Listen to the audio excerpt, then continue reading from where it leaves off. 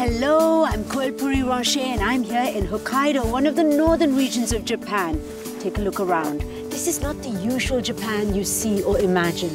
Get ready to be introduced to a winter wonderland.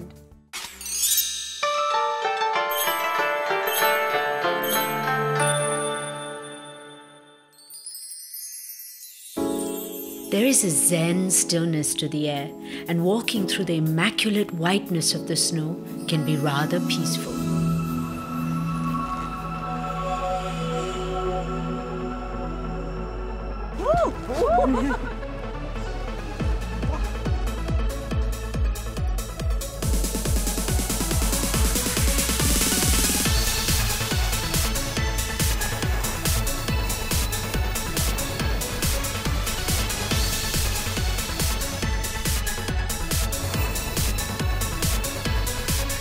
Skiing here is an absolute delight because there are not that many people and the snow is soft, not hard like Europe. But if you don't ski, there's still plenty of other activities you can indulge in.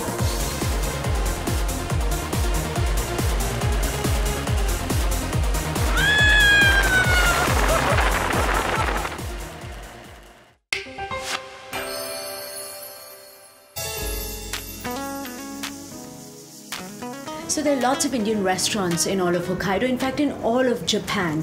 But while I'm here, I'm only eating Japanese food. And there's a whole variety of cuisines within Japanese food.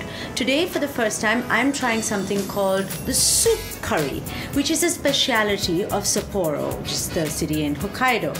Now, I've been told there's a way to eat it. Now, Indians would normally put the soup or the curry in the rice, but that is a complete no-no here. You can put the rice in the curry or eat it separately. So I'm just going to eat it separately and see. Okay, it's not as spicy as we're used to, but it has a lot of flavor. It has a lot of different spices. It could pass off maybe as a mild Indian curry. I have to say it's really rich in its taste, and it's full of fresh vegetables. And in a cold, snowy day like this is what you want to be eating.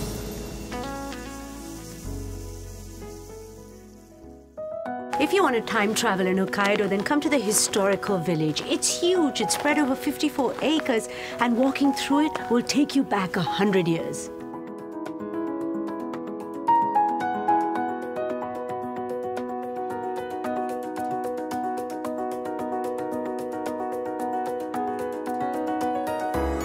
The ice village can only be experienced in the winter. Here, the temperature stays around -20 degrees. This low temperature gives the village a magical atmosphere.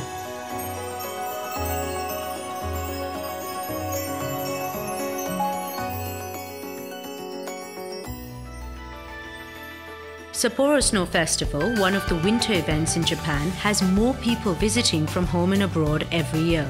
Sapporo turns into a world of ice and snow sculptures.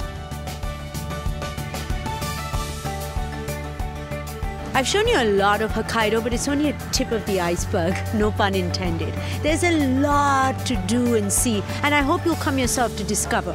I myself have been to Hokkaido several times, because in Japan, once is never enough.